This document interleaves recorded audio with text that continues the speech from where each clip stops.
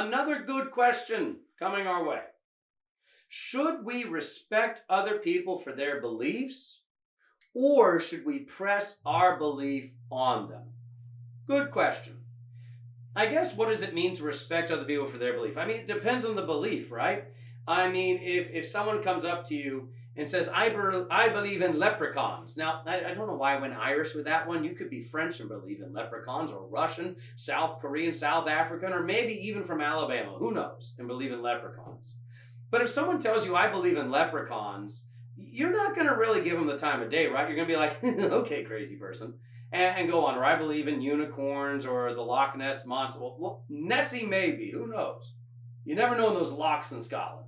Bigfoot, stuff like that. Or I don't believe in the moon landing. Something like that. You hear some of these, go, okay, whatever. But other beliefs are a little more real, a little more serious. Like if they follow the teachings of Muhammad or Judaism or Hinduism, Buddhism, Tao, what is the other one? I had Taoism. You have all these isms. And what does it mean to respect them? Means you don't bash these people. They're human beings as well. You treat them as such. Hear them out. What is this belief? Why do you believe this? Ask good questions. Don't ask questions to make yourself feel better. Ask questions so that you can actually delve into why they believe what they believe. And then when you're talking about your belief, you're kind about it. Because guess what? You're not the one who saves everybody. Jesus did. Jesus does. He is the one that saves man from sin, death, world, and the power of the devil. Not you, not me. So when we talk to people about our belief, it's not that we're trying to convert them so God will love us more. We're just sharing the narrative of how great it is to be a Christian.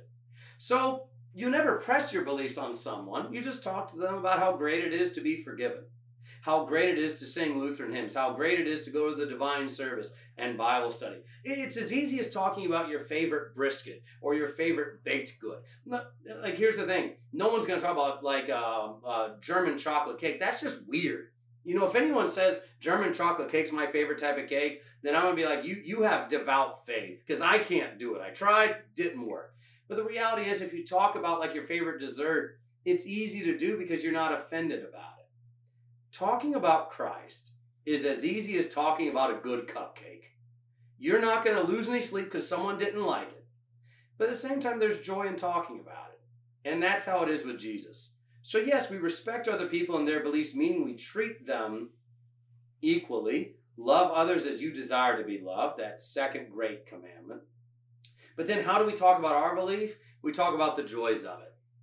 And if we're always just trying to get in a fight about belief, then maybe we're trying to justify our own selves, trying to make ourselves feel better about what we believe.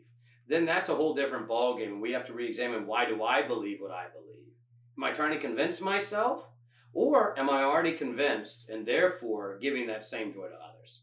So hopefully that helped answer it for you. If it didn't, message us. We'll try to address it more. It's fun times. God bless y'all. Bye-bye.